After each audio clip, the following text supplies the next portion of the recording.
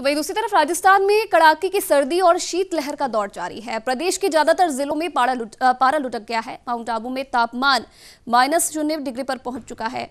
तो वहीं चूरू में 1.9, पिलानी में 3.9, सीकर में 4 डिग्री और जयपुर में भी 7.4 डिग्री सेल्सियस तापमान दर्ज हुआ है।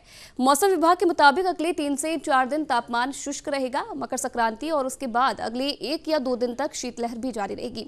हालांकि दिन के समय धूप निकलने से दोपहर के तापमान में 3 से 4 डिग्री तक की बढ़ोतरी देखी जा सकती है, लेकिन उत्तरी पहाड़ी इलाकों में बर्फबारी से चल रही ठंडी हवाओं के कारण पूरे उत्तरी भारत में ठिठुरन बरकरार रहने वाली है।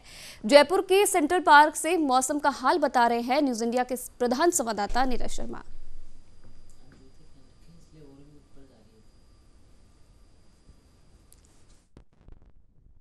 प्रदेश में शीतलहर का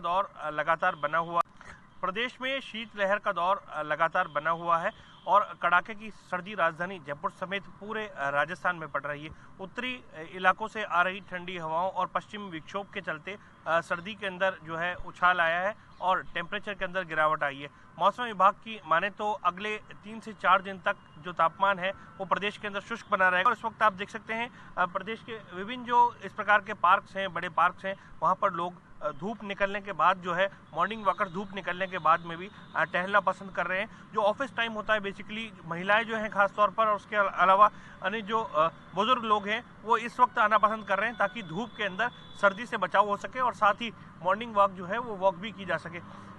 निश्चित रूप से ये एक नज़ारा है जो कि बताता है कि लोग अपनी सेहत के प्रति भी इस कोरोना लॉकडाउन के दौरान और कोरोना महामारी के दौरान जो है सावचेत हुए हैं। हालांकि अनलॉक की ये पूरी जो प्रक्रिया लंबी चली, इसके बाद में अब लोगों के अंदर कॉन्फिडेंस जो है धीरे धीरे बूस्टअप हुआ है और एक्सरसाइज फिटनेस के प्रति लोग अपना लगातार ध्यान दे रहे हैं। इसके साथ ही आपको बता दें कि मकर संक्रांति या उसके अगले 1-2 दिन तक शीतलहर जो है ये लगातार बरकरार रह सकती है। मौसम जो है मौसम शुष्क रहने वाला है क्योंकि उत्तरी जो हवाएं हैं वो लगातार बर्फीली ठंडी हवाएं आ रही हैं, उसके चलते तापमान के अंदर गिरावट दिन के तापमान में भी दर्ज हो रही है। हालांकि पूर्वी राजस्थान के अंदर कई जगह हल्के बादल छाए रह सकते हैं और 1-2 जगह हल्की बारिश भी हो सकती है, लेकिन ज़्यादातर जो हिस्सा है वहाँ शुष्की रहेगी। और इसके साथ ही दिन के समय जो टेम्परेचर रहेगा धूप की वजह से वहाँ टेम्परेचर बढ़ा हुआ नजर आ सकता है, लेकिन सुबह और शाम जो है तेज ठंडक और शीतलहर का प्रकोप देखने को मिल सकता है। ऐसे में सावधानी रखें और 2 व्हीलर्स पे जो लोग निकलते हैं या जो राहगीर पैदल जाते हैं